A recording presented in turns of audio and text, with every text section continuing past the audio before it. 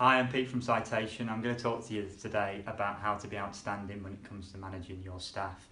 I think, as we all know, staff form the cornerstone of any business that you run, and particularly now in care with an ageing population and a growing demand for care services, we're only ever going to see an increase in the need for good, compassionate, highly skilled care workers. The cornerstone of what you do as a business, as I've said, and they're also the cornerstone of potentially your regulatory score. You can't really do too much as a business owner or manager without your staff being on board and behind you. So I'm going to talk to you about how you can maybe get a little step closer to being an outstanding manager of your staff. Firstly, I think with any staff, it starts with the recruitment and the journey into the business.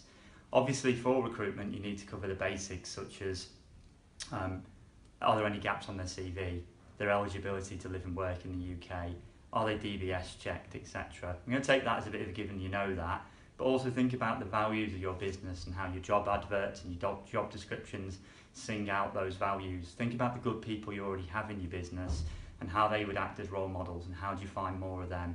Really get across what your business is about in any sort of interview, advert or interaction with potential employees. It's really, really important.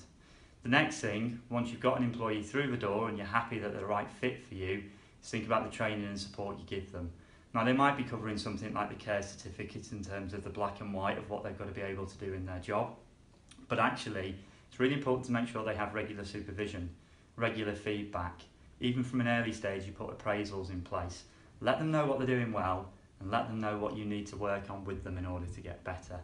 Try and match the skills of what you've got in your business to the people there. It's not always about you teaching them how to do it. It could be about colleagues or other members of staff helping them to do it as well. I think as a minimum though, in a care setting, you need to make sure that everybody is fully conversant in safeguarding, manual handling, Mental Capacity Act and so on. Very important that those basics are in place. Sounds obvious again, but when it comes to people, make sure you've got the right number of people in your home. And that matches 24/7 to the needs of the dependents that you're looking after. So, for example, make sure you've got the right number of staff at night, make sure you've got the right number of staff in the morning, and make sure that your workforce is aware of that and therefore flexible and agile to your needs. If you explain that to staff, and particularly if you explain it in the interview and onboarding process, you're more likely to have them open to the idea of being flexible at short notice. Staff also need to know the rules of work. Are the clear policies and procedures in place? Do staff know what they need to do if they're going to be sick or late for work? Do they know the policies and procedures you have around fundamental things such as safeguarding? But not only do they know it, is it regularly communicated out? Is it clear and easy to understand?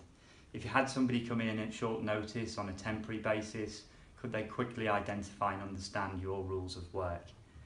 It's not about being complicated or onerous, it's just common sense about setting the groundwork for staff to work easily, quickly and efficiently for you.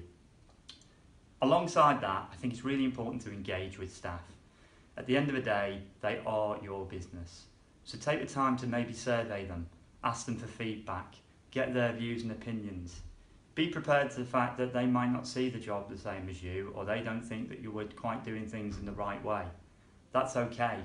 Enter into the dialogue. And if there are things that you can do differently or you can do to improve their working conditions, action them. Little things go a long way. Similarly, things like Employee of the Month scheme, recognition and rewards, buying staff lunch, doesn't have to be something that costs thousands of pounds. Just taking some time to say, somebody's done a good job and this is why.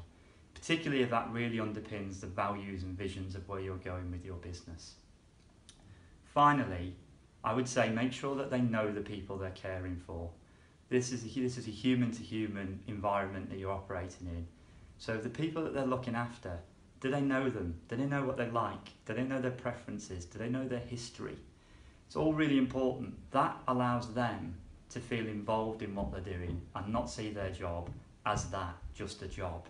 In a similar way, I'd say as managers and owners of care provision, I'd challenge you to say, do you know your staff in that way? Do you know them? Do you know their history? Do you know what they like? Do you know where they come from?